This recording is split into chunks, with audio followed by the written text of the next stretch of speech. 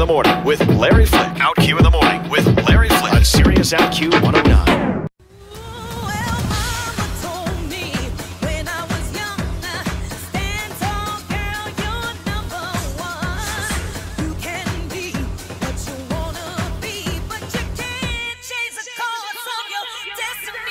Good morning. Love that song. Breakaway by DJ Bill Bennett and Ayanna Day. Now, Bill Bennett is going to be with us in our next hour, along with Suzanne Palmer, to talk about their collaboration, a very brave one, taking on the Irene Cara Classic fame.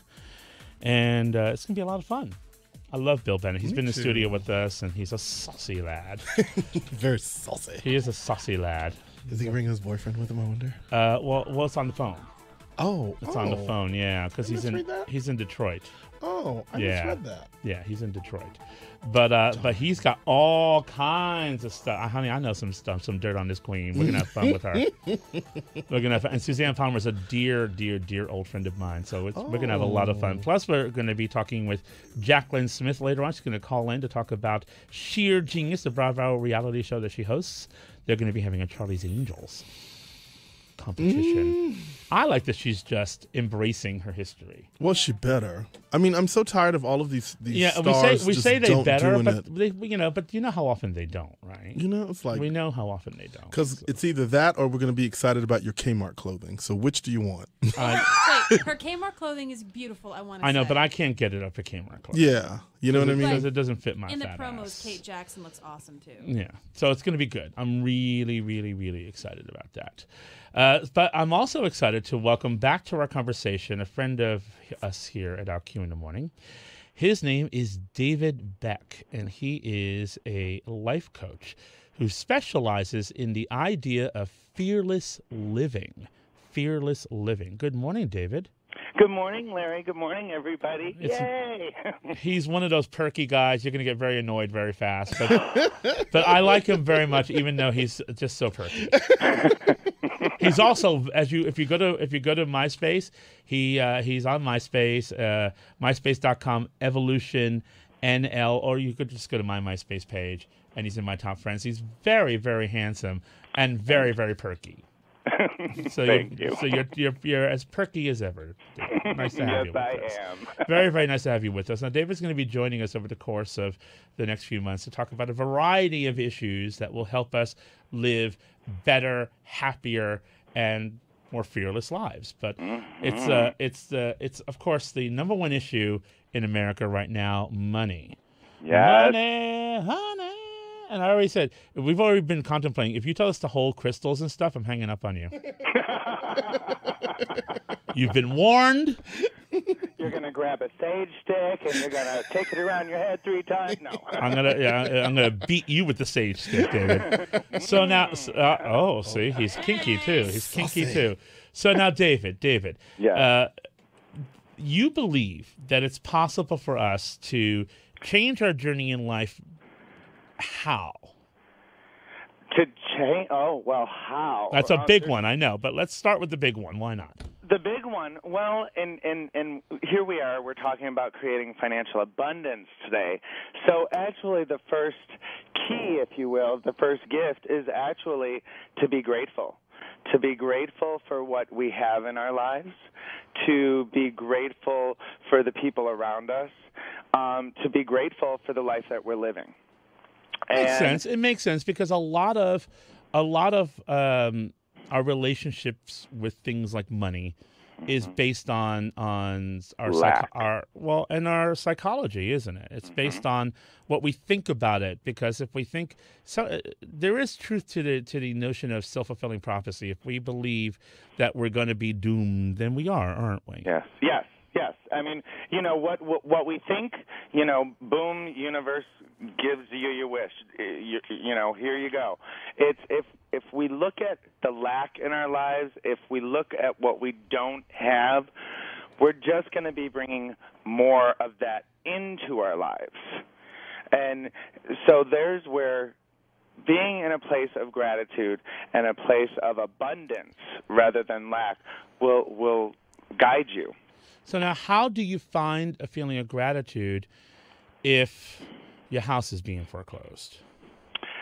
Well, and the way I live, there are no coincidences. Everything happens for a reason. A house being foreclosed is actually possibly an opportunity. Maybe the house was out of your budget, and now maybe that the house is being foreclosed upon, maybe now you get to actually look for the place of your dreams. Maybe that house wasn't meant to be yours in the long run. It's hard for people to wrap their brains around that, though, don't you think? Absolutely. And, with a house being foreclosed, I've talked with so many people. I've even been scared of this. Yeah. It's going through the house and actually being in a place, going through every room and remembering the memories in that room and being in that place of gratitude. And just that alone is a miracle, and that can shift so many things. Okay, so talking to Daved Beck, who's a life coach here at OutQ in the morning. His life coach company is called Evolution The Next Level. He's on MySpace.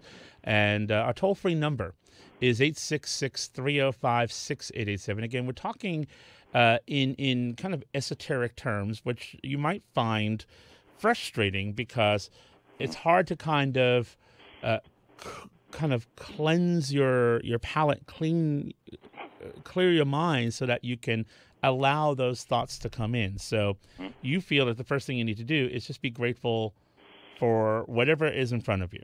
Yes, be grateful, and then to create financial abundance, it's actually looking at what you're passionate about, what moves you in life, what do you love to do? And go for it. Creating action steps, living in a place of intention. I'm open and willing to practice. So many of us look at life as being so serious, and it's got to be this way, and life has to be perfect. All my ducks got to be lined up in a row, and when I have this, I'll finally be happy. When I'm doing this, I'll finally be happy. Well, that's great and all, but that's all exterior. I'll be happy when. Well, what if you're happy now?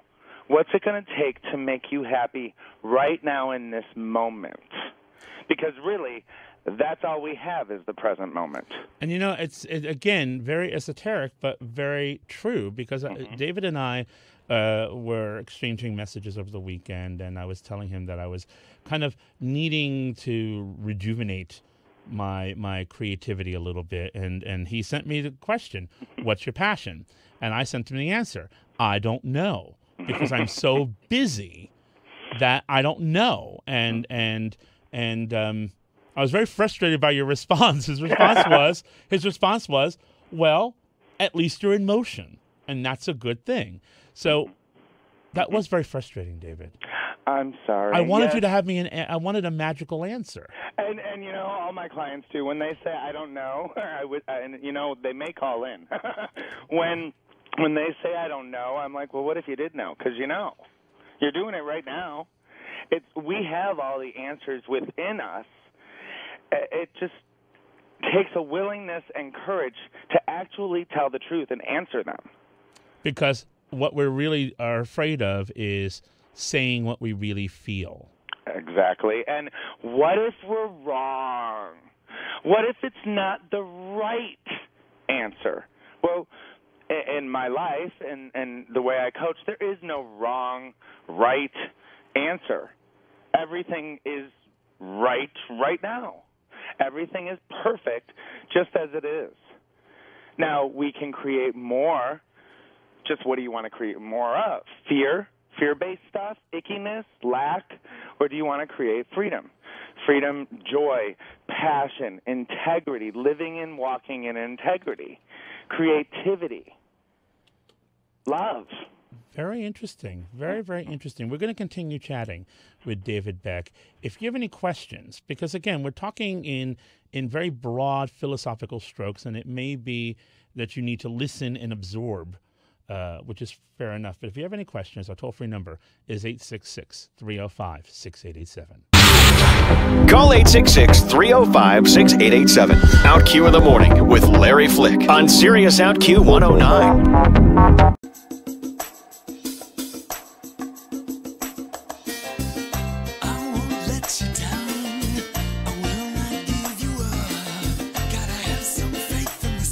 Good morning.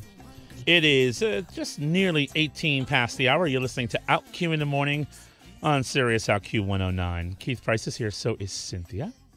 I'm Larry Flick, and we're talking with Daved Beck, a life coach who specializes in the concept of fearless living. And he's on MySpace, but he also has a website, evolutionnextlevel.com. That's evolutionnextlevel.com. And we are admittedly talking in very broad philosophical strokes about bringing the things that you want to you in your life, and particularly today we're talking about financial abundance.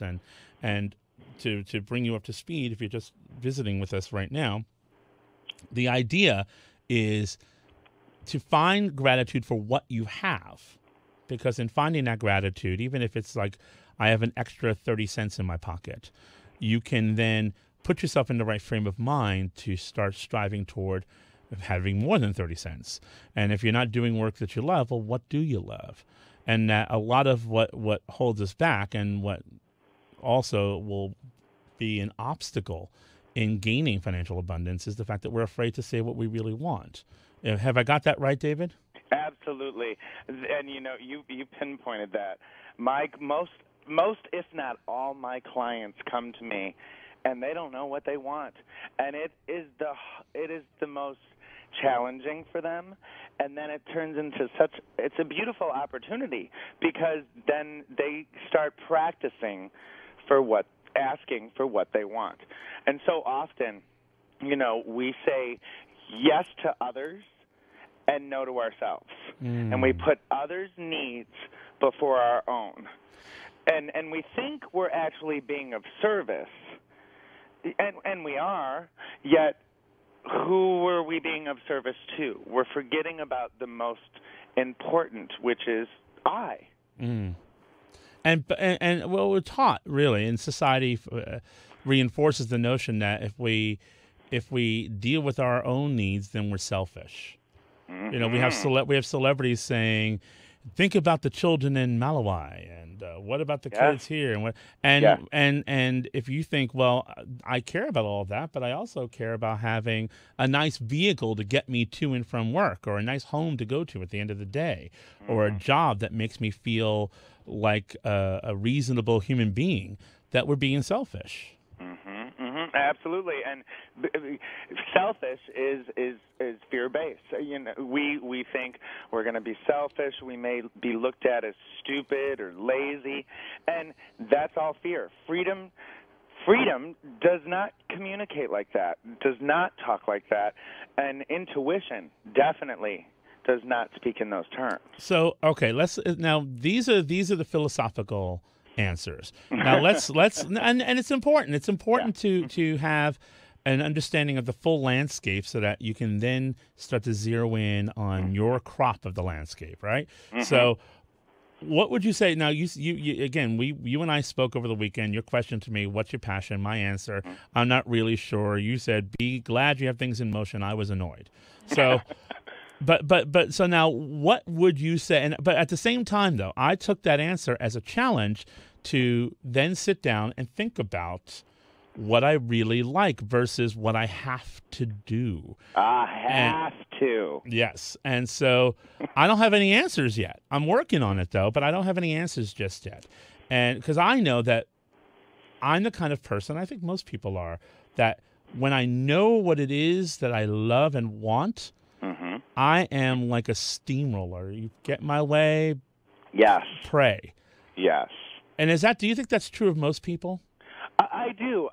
When we allow passion and creativity to move through us, and we're in the moment of what we love, and we're out of the I have to, which I have an easy thing for that. There's no I have to's or I shoulds in life. Right. You don't have to take out the garbage. You don't have to go to work. There's a choice there. And, when we say I have to, somewhere we're putting blame, and we're not taking personal responsibility. And so in the I have to's, it's actually I get to. You get to do these things because you want to do them. And the more you start realizing, the more you start speaking, I get to do this, I want to do this, you'll actually start becoming clear and aware of what you really don't want, because it'll just start fading away. It's very interesting. So if you add some natural, because it's funny. I was very good friends with a writer, with a journalist, who used to argue with me all the time when I used to work at a Billboard magazine, and I'd say, oh, I have to do this, I have to do that, and he would be like, God, you're such a clod. He's like, you get to do all these things that people would love to do. Instead of saying, I have to talk to Alanis Morissette, how about I get to talk to her today? Isn't that cool? It really is as simple as changing your mindset. Yes. But what do you say to the trucker who is thinking, yeah, I have to deliver these items in my truck, otherwise I don't get to eat tomorrow? Well, it's going back to looking at what you get from the work you do. You get a paycheck, yes, and how is that paycheck of service to you? What do you get with that paycheck? Do you get to pay your bills? Yes. Do you get to put food on the table? Yes. Great. Do you get to go to the movies occasionally? Oh, well, no, I don't do that. Well, what if you did? What if you actually took time out of your schedule and went to a movie or a play or went out dancing? So it comes down to being. What you're really saying here is that financial abundance can be yours if you change your mindset, because if you look at things in a positive versus a negative light, you'll see that there are opportunities that you're not even aware of. Absolutely. That's really what it's all about. The world has so many opportunities in it, so many, and it's our job to embrace them. That's what they're here for. And one exercise that I can give to your listeners and to help guide with passion and what do you want to do is, what are your skills? What do you do really, really well? Okay. Some may say, well, I love to talk on the phone. Great.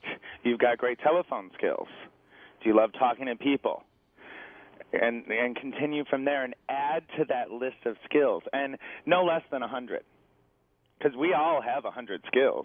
It's, are we utilizing our skills to the fullest? That's very interesting.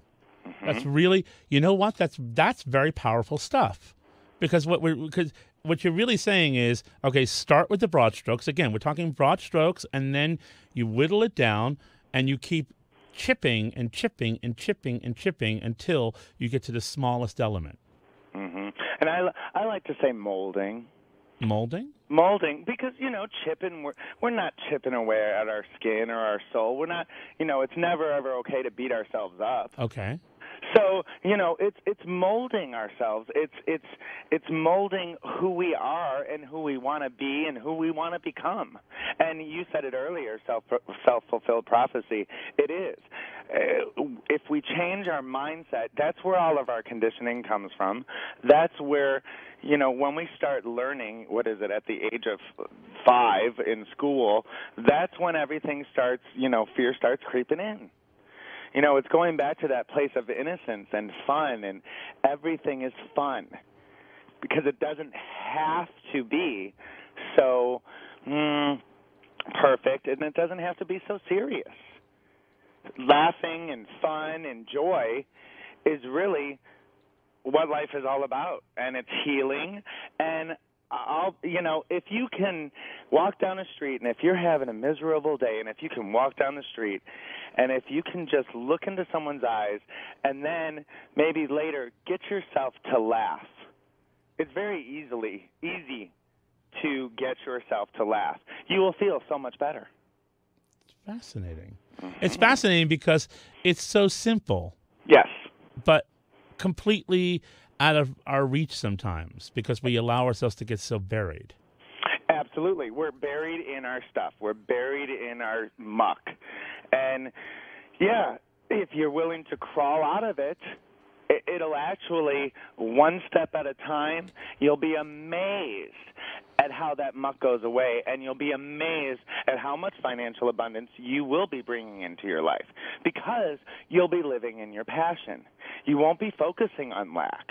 You won't be focusing on, I don't know what to do, I don't know where to go, because you'll actually be doing it. And you'll be coming home excited, and you'll be looking forward to the next day.